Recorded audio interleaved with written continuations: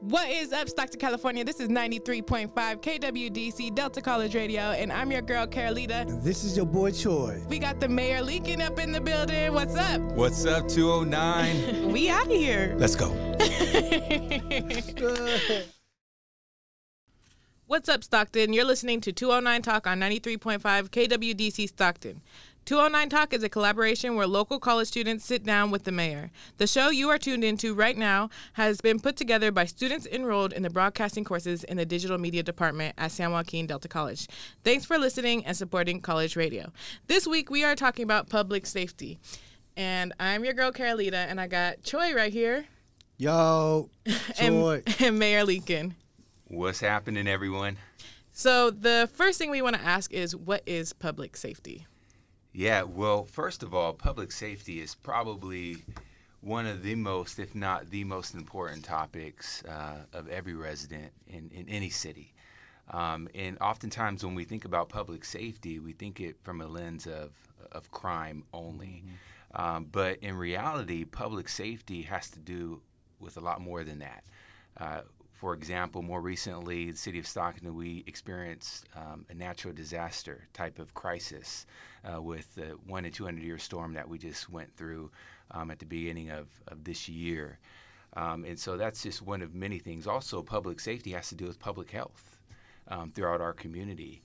And so that's one of the things I always try to make sure that the public understands is that where we have an obligation to ensure that our residents are safe, that they understand the totality of public safety and how that might impact their community. You bring up the storms. What did your office do to help combat the storms, the flooding and all that going around Stockton? Yeah, so when a natural disaster like that occurs in the city of Stockton, we activate our Emergency Operations Center. And my team is primarily responsible for just getting information out to the public so that they understand where they can go and pick up sandbags, or where evacuation and warming centers are located throughout the community should that need to occur in their neighborhood. So any type of information that we have that is pertinent to the public, we want to get that out there to them. But we also want to reach people right where they are. And we understand that, Stockton is the #1 diverse city in the nation. And so there are several different languages that we have to make sure that we translate that information into so that people can get the information that they need. Right. You said you brought up the warming stations. When there's warming stations, and I know you do cooling stations too, is that across the board of Stockton, or is it only certain places? That's across the board. Across the board, so there's multiple areas? Absolutely, because we have community centers all throughout the city. Mm-hmm. And so what we do is we activate those community centers in the summer as cooling centers, in the winter as warming centers. Can anybody go there, or is it like a certain demographic, right? Anybody can go there. The beautiful thing about the city community centers is that they're open to the entire public. Why should we prioritize safety in this community?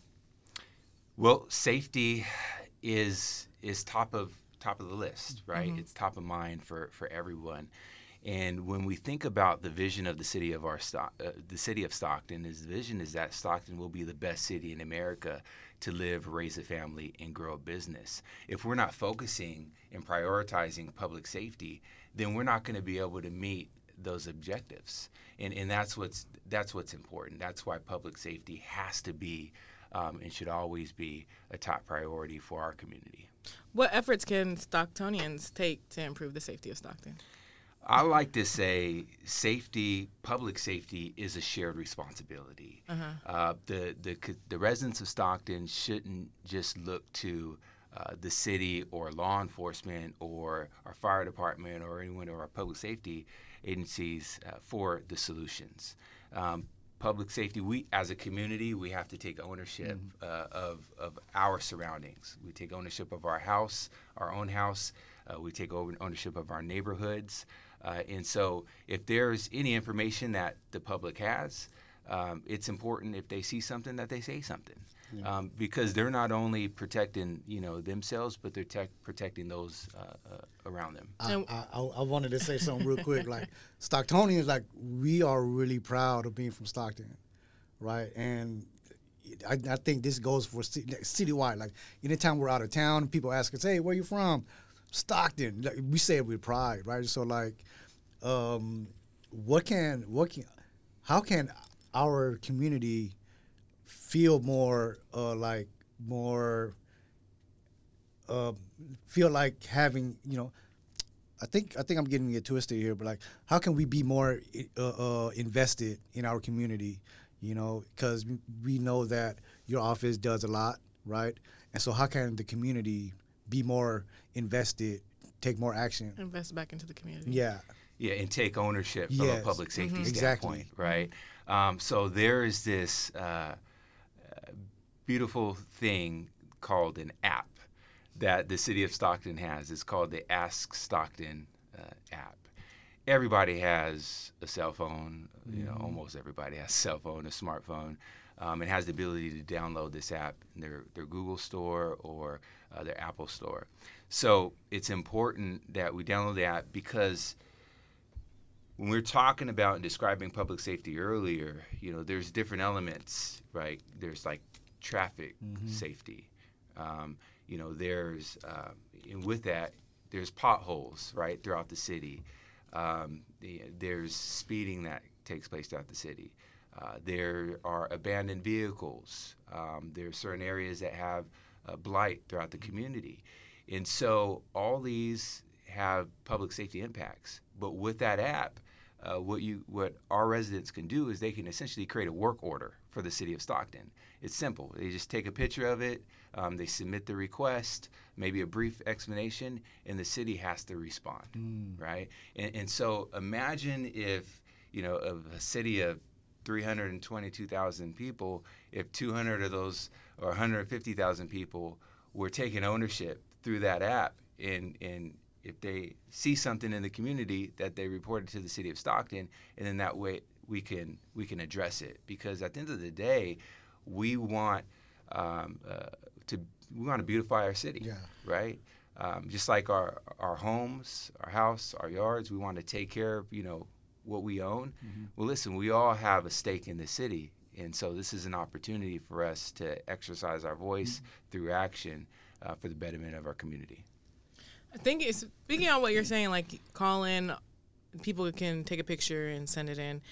That for some reason it made me think of all the fires that go around during summer.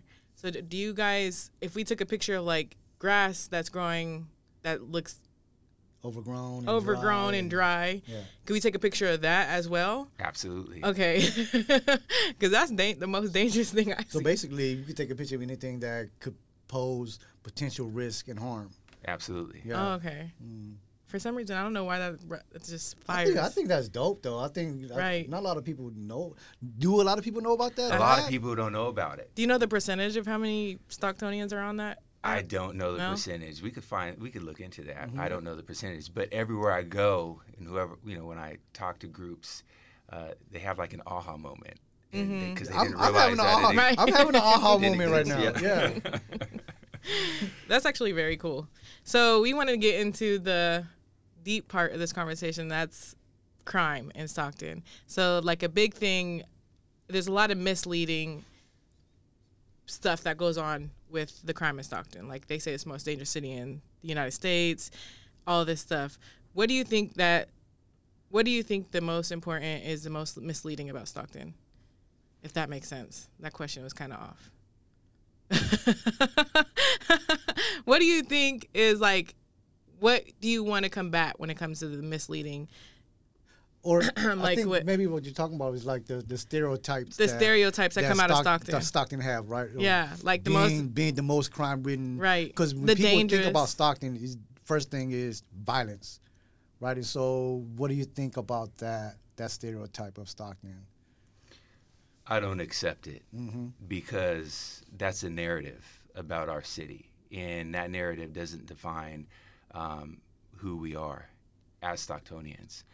That narrative typically comes from the outside in for the city. Anybody who lives in this city, yeah, we know we deal with crime, we deal with violence. It's no different than any other community throughout the nation. In fact, communities that have similar sized population have 2 or 3 times the law enforcement presence, and 2 and 3 times, if not more, the amount of crime and violence and homicides in their communities, right?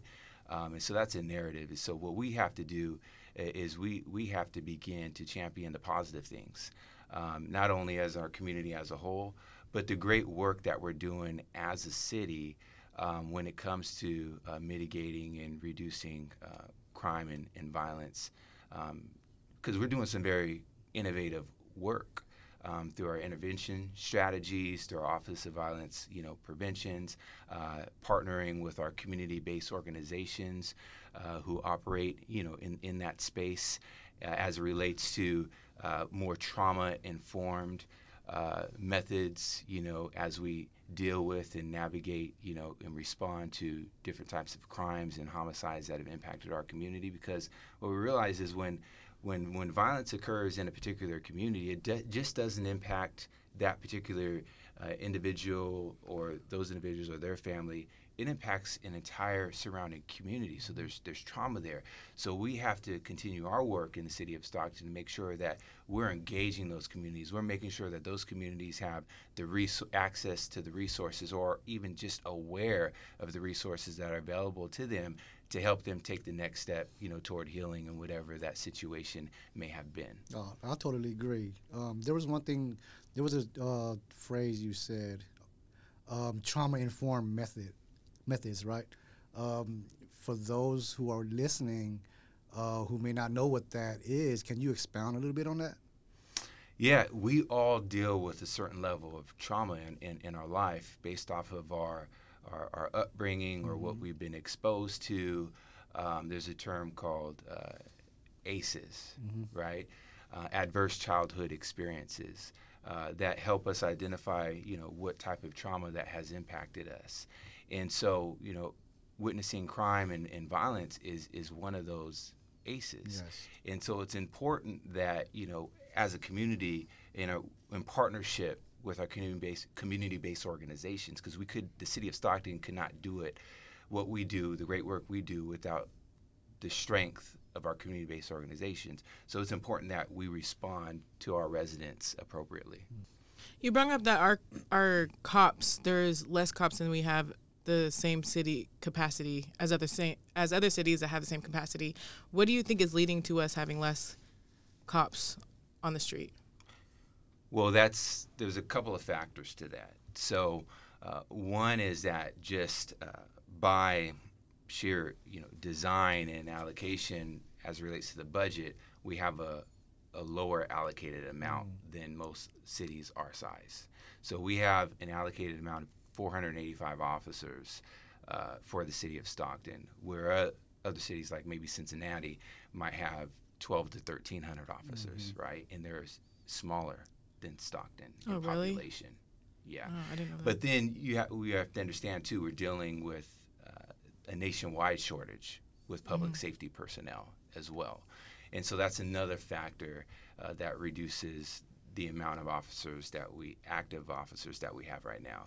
We're short right around 100 officers for the city of Stockton, where we're allocated about 485. What do you think we can do to get cops into those positions?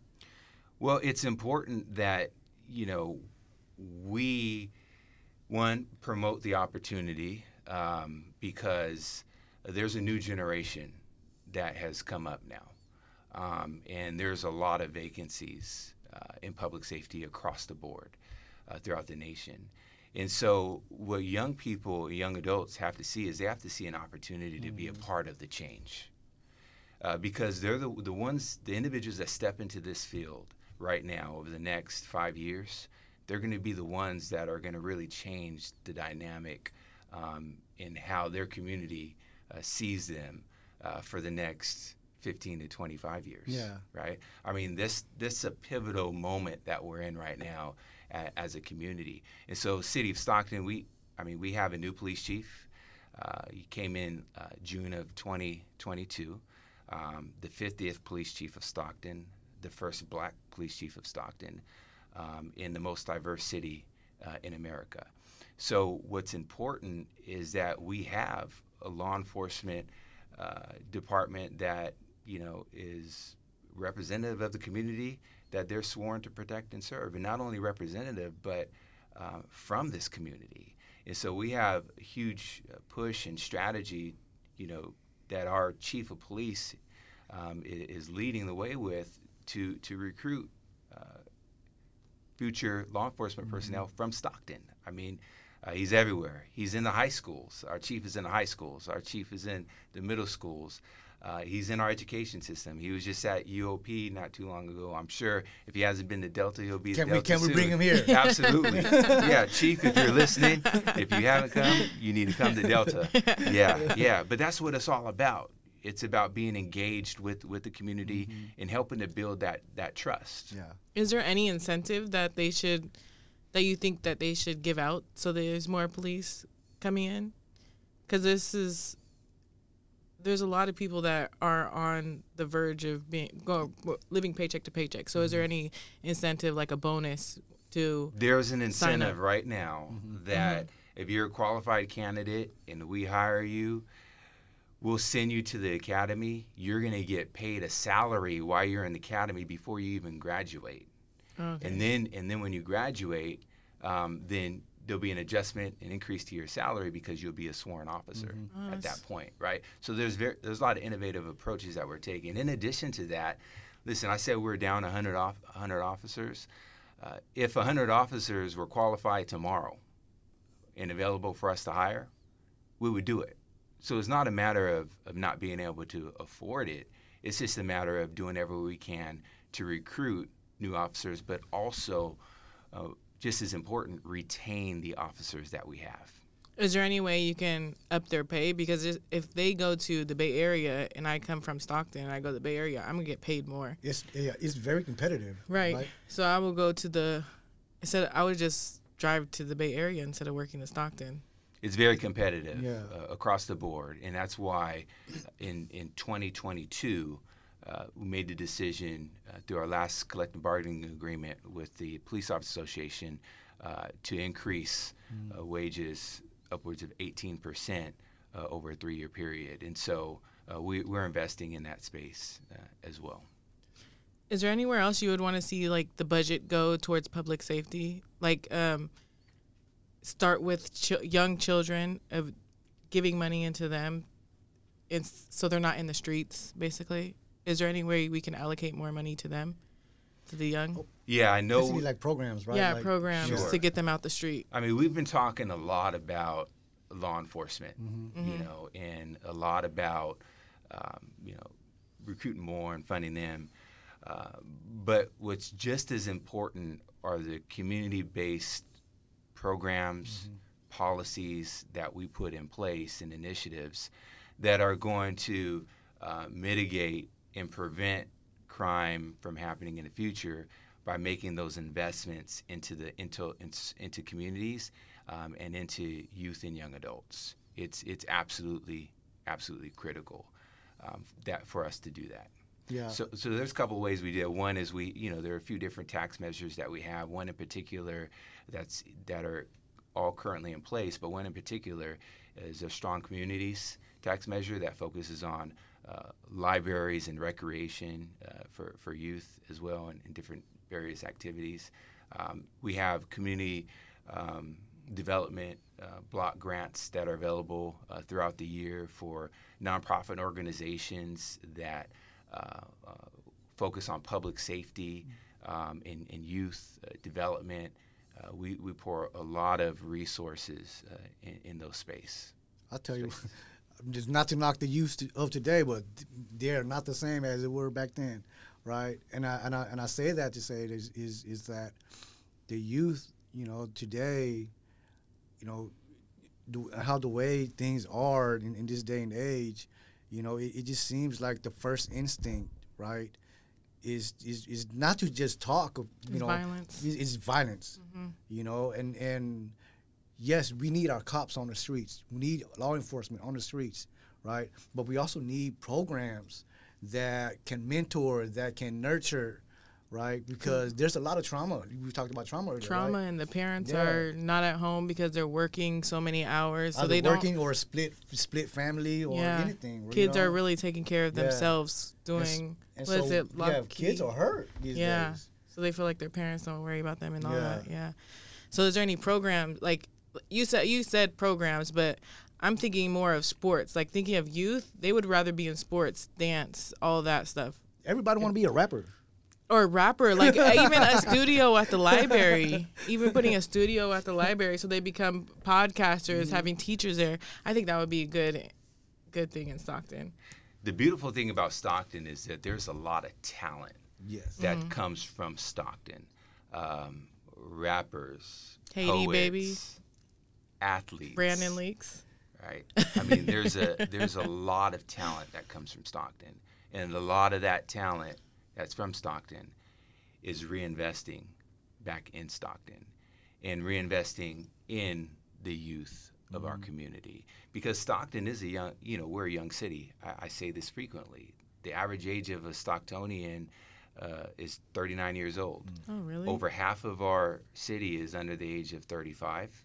And 30% of our community is under the age of 18.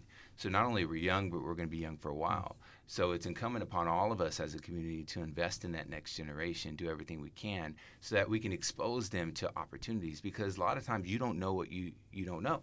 Yeah. Especially, and oftentimes we're a product of our environment until somebody comes into our space and mentors us or shows us another way. Right. Yeah, I can't be what I've never seen. That's right. Mm-hmm. Right. How is public safety on campus schools, like high schools and middle schools and all that? How is that public safety going? So each school district in Stockton is supported by 4 different school districts. You have Manteca Unified, Lincoln Unified, Stockton Unified, and Lodi Unified that serves the students of our city. They all have primary responsibility for jurisdictional responsibility for public safety for their districts.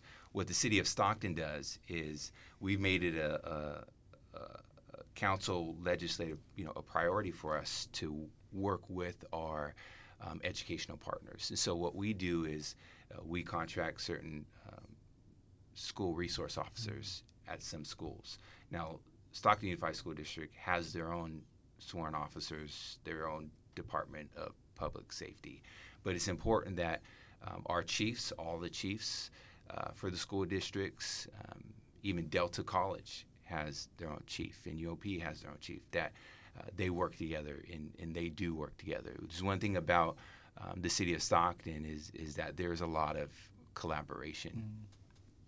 There was a stabbing here at the high school at Stagg. A young teenager was stabbed to death. Was there any change in how the police that area or any area in Stockton? Or policy changes? Yeah, that came out from that? There were some internal SUSD policy changes that took place. I can't speak to those policy changes, but yeah, there were changes there. Yeah, because because like it's a school, right? So, we're on a school campus, and we are here to. We're supposed to feel safe. Feel safe. We're here to get education, right? And the last thing we need is to fear going to school, going to these classrooms. Yeah. And a kid should never have to, go to school thinking, will I make it? Will I make it out of, at 3:00? Am I still gonna be alive? Right. And that's the last thing we should be thinking about. So it's like, so I do think that, there needs to be, some type of presence, right? And for those who may be a critic of that, like we shouldn't have, police in our schools. This is an educational environment, right? Like what would you say? If you can speak to that, right? Like, is that what was the question? For the critics, like saying like, oh, we shouldn't have police on school. Oh, grounds. Police on campus. Yeah. A lot of people say police shouldn't be on campus. Yeah, but then something like what happened at Stag, that's a tragedy, right? Is there anything you would say to the people saying that we shouldn't have police on campus? It's important as a community to recognize and understand that when we have law enforcement and security on campus, it's to protect and to serve our students. It's to put the students first.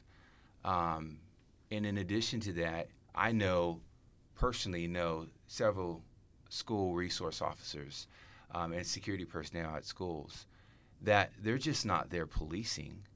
They're there building relationships with these students.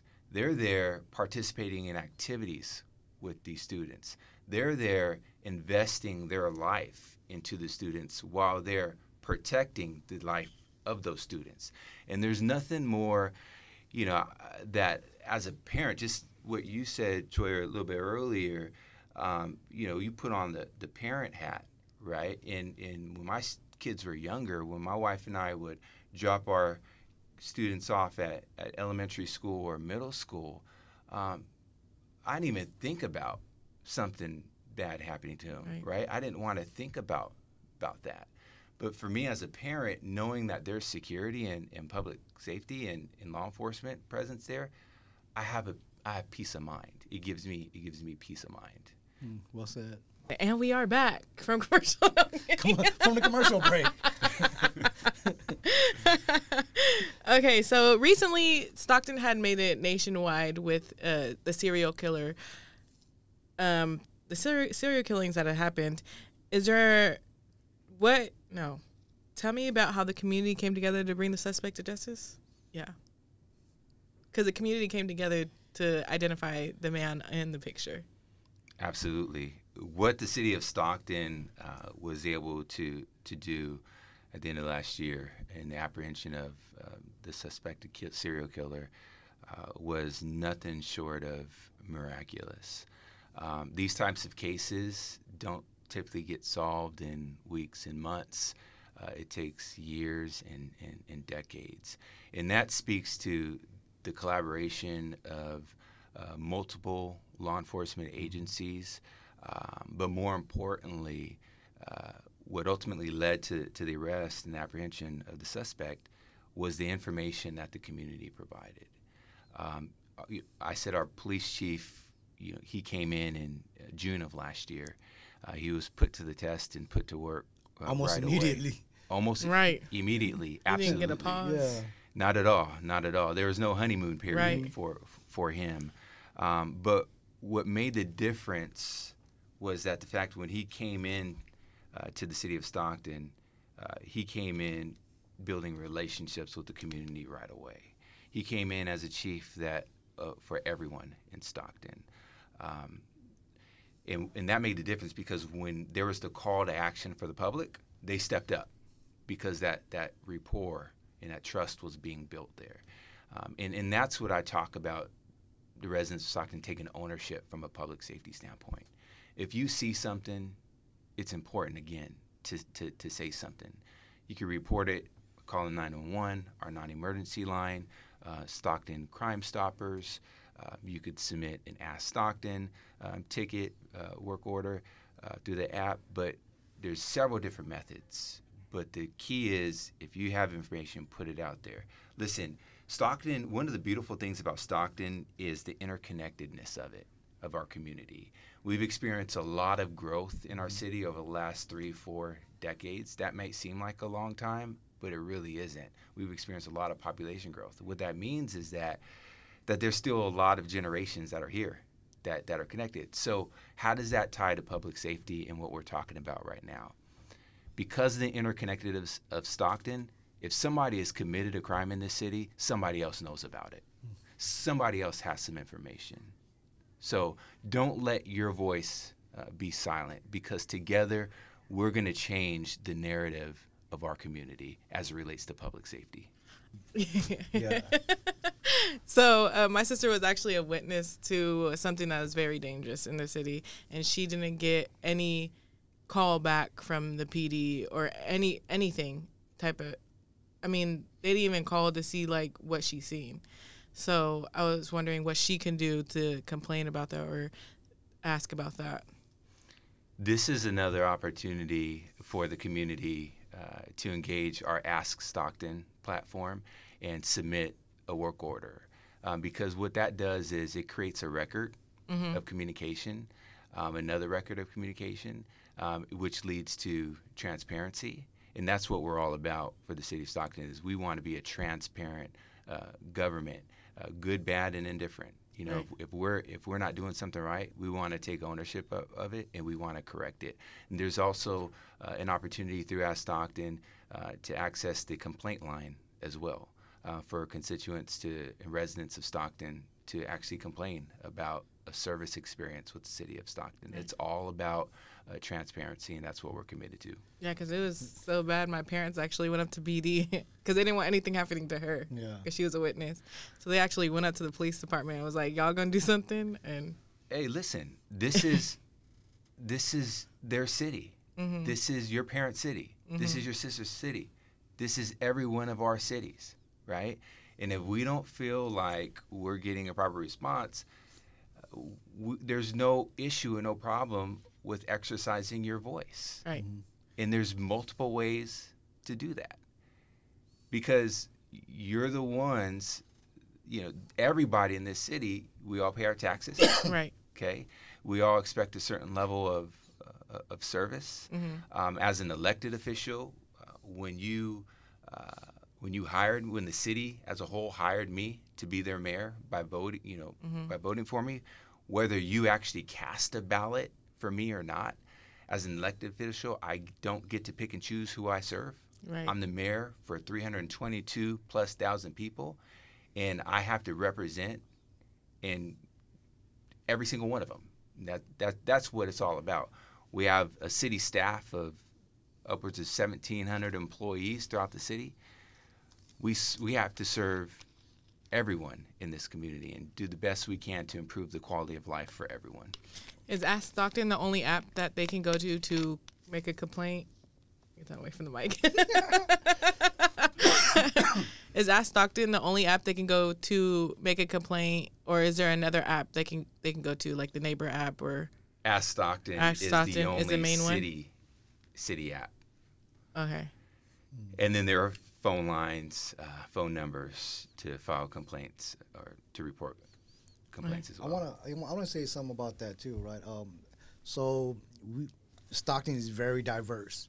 There's many people here come from many backgrounds, many cultures, right? And so like for those who want to say something, who want to call, but may not know the language, yeah, right? language So barrier. language can become a barrier, when reporting crime or when reporting, potholes or they need their yard, something fixed, the lights are out or something like that, right? What measures or what is set up for folks, if any, to be able to make those type of calls, make reports? Or do you? Or Like, who is do there they go to? Is there different languages on Ask Stockton? Is that what you're It's not even just Ask Stockton. Like it's not even just the app, right? But more as a community as a whole, where language is a barrier, cultural differences, right is a barrier, right? And even for those who are maybe just afraid of their neighbor. What if it was their neighbor? just afraid of interaction with law enforcement, That, yeah. right?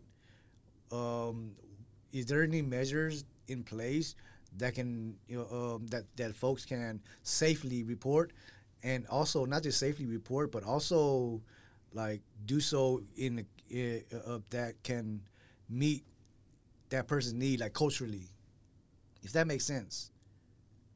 It does. So any of the platforms that we have available for residents to make a report, file a complaint, it's important that they do that because they're all safe. They're all safe. What we recognized more recently is that upwards of 46% of the residents of Stockton, English is actually the second language. And so where we do have, through our reporting methods, we do have translation services or it available in different languages, we're constantly focused on improving that experience. So that's a constant. That's a constant because we are the number one most culturally diverse city in the nation. So we should be leading the nation when it comes to innovation and bridging those gaps from a language barrier standpoint. Would you know if the cops have certain cops that go out when there is, like, let's say someone calls in Spanish, do they put somebody out there that knows Spanish and knows that culture, or is just whoever answers? Would you know that? Our law enforcement has the resources available to be able to communicate with different residents. Yeah. You got your answer? Yes. No. One more. How can we report anonymously if we don't feel like we're safe reporting something that we witness? So being able to report anonymously is always an option for the community, whether it's through our Ask Stockton app or it's calling Stockton Crime Stoppers. That's always an option. We want to make sure that the public feels safe, that they feel protected, and we want to do that in as many ways as we possibly can, and providing those anonymous options is one of the ways that we accomplish that. Sounds good. Yeah. I feel like we should utilize those more and tell people more about those, because there's some stuff that people see that don't report it because they know the person and they don't want to feel like they're going to get hurt or injured because that person is going to come back and attack them. So I think I think even being able to like report something anonymously, right? And a lot of the youngsters out there these days, or not even youngsters, just as a whole, the community, some community, I'm not gonna say all the community, right? Like, I think have you heard of the term or the phrase "snitches get stitches"? Yeah. Right. Yeah. And so, how can we destigmatize in our community? Especially when it comes to like public safety. How can we destigmatize? Reporting, right? In a way that is one, yes, anonymously, protect somebody, but also for the person, just as a community members itself, destigmatizing the whole reporting. Yeah. Yeah. But I honestly think that's like community based too, though. Yeah. Because I feel like the community should protect the person that is telling what happened. But that's not happening though. Right. So how do we do that? How do we do that? Right. Yeah. How do we? Yeah. You said the key word, Troy, and that's destigmatize. We have to destigmatize. And a lot of that stigma sometimes is a result of the culture that we find ourselves in. And I interact with a lot of students and young adults throughout the city of Stockton on a regular basis, especially in our education system. And when we talk about public safety, my message to them is listen, it's not about being a snitch. When you report something, if you have information, it's not about being a snitch. What you're doing is you're protecting not only your life, the lives of those that are around you, but more importantly, you're protecting the life too of that individual who may have perpetrated that crime, and ultimately preventing them from committing another crime, possibly, and preventing future victims of those crimes.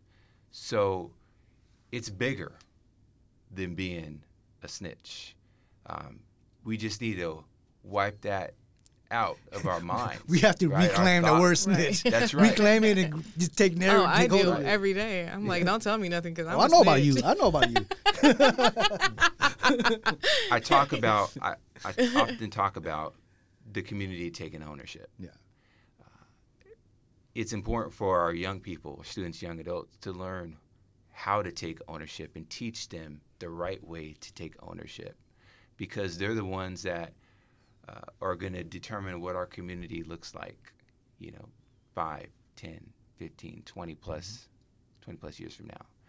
And I can't ask somebody to take ownership if I don't empower them with certain information in the tools, the resource, in the pathway to take that ownership. And that's what we're talking about right here. And I think that's what's so powerful about this D-Media 209 Talk conversation on public safety, is because when we're talking about the hard issues of our community, we're also talking about real empowering solutions that give our residents and those who are listening to this podcast a complete paradigm shift and a new way of viewing public safety in their community. That was 209 Talks. Thank you for listening. Hey, this has been a pleasure, Nicole and Troy. Looking forward to doing it again. Yeah, absolutely. Yeah. You got to tell them about the Spider-Man effect, too. The Peter Parker saw something, and then he didn't say nothing, and then they came back and killed his uncle. That's what happened to Spider-Man. Anyways. You nerd. You got to tell young adults that. The Spider-Man effect. 209 Talk has been a production of KWDC 93.5 LPFM, Delta College Radio. This program is made possible by listeners like you. Programming is produced by the students, staff, and faculty of San Joaquin Delta College's Digital Media Department. It is supported by the Delta College Department of Arts, Humanities, and Multimedia, the Career Technical Education and Workforce Development Office, and the State of California. This is a collaboration with the City of Stockton Mayor's Office. Thank you for listening.